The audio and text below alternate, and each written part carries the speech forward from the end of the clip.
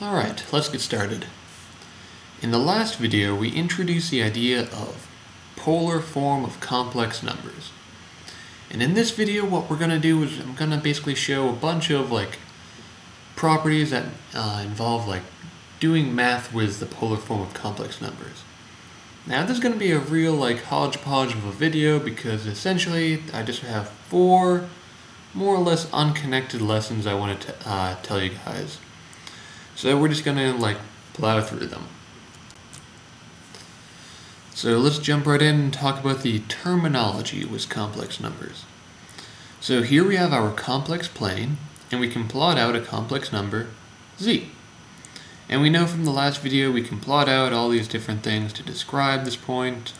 Here's y, here's x, here's r, and here's theta.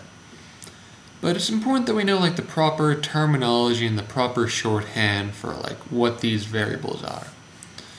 So we say that the real part of our complex number z is equal to x. Our imaginary part of z is equal to y. We say that r, that's equal to the absolute value of z. This is also known as the magnitude of z or the modulus of z. But this is the shorthand for it right here. And we can say that theta, that's the angle of z or the phase of z, or occasionally you can see it as the argument of z. ARG for argument. Now, it's important to get the shorthand out of the way early because you're going to see this over and over again if you're working with complex numbers. But that's more or less all I want to say about that. Moving on to the next topic, I just want to do one brief example. In this example, we're going to rewrite one complex number, -1 minus I, and we're going to rewrite it in polar form. So, first off, let's just draw out our complex plane. Oops.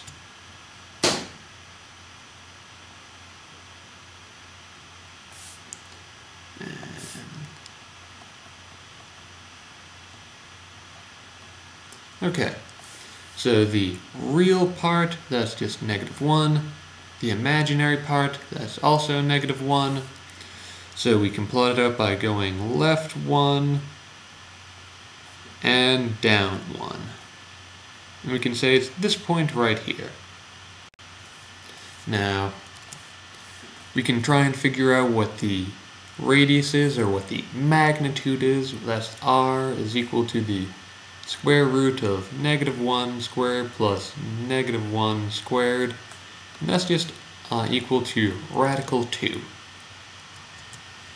Now here's the important part, trying to figure out what the value of theta is. Now, I mentioned in the last video that one formula for theta that you might see is that theta is equal to the arctangent of y over x, or the imaginary part over the real part. And I also mentioned that this isn't really true all of the time. We're going to see that in this example. But what would happen if we just use this formula right now?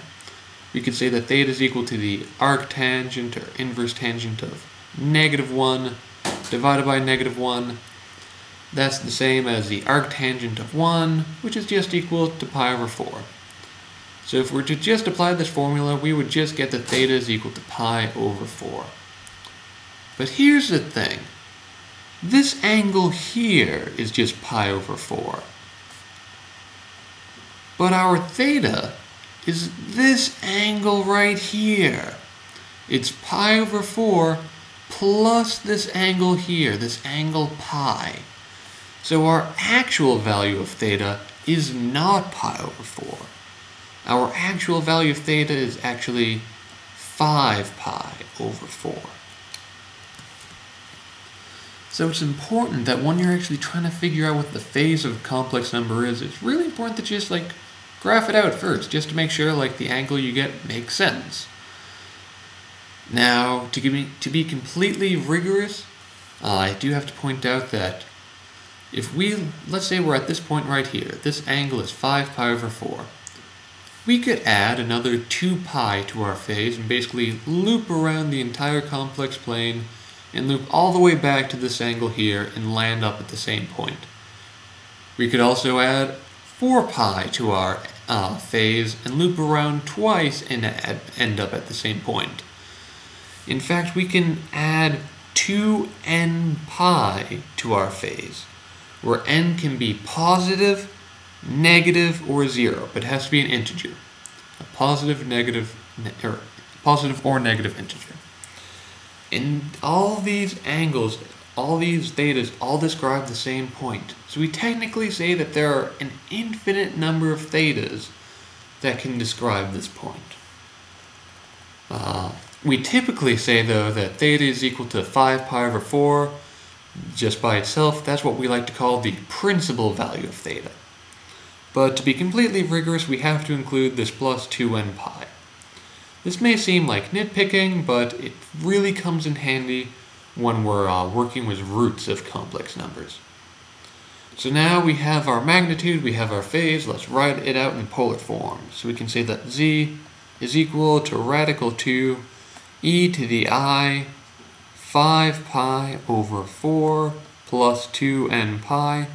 Now here's the trick. We can simplify this up because e to the I times 2n pi, that's just equal to 1. You can plug in 2n pi to sine and cosine and I times sine, and you'll find that this is true. Which means that we can simplify up our polar form by just writing, instead of the whole like theta, we can just write the principal value of theta. So z is equal to radical 2 times e to the I times 5 pi over 4. So that's this number in polar form.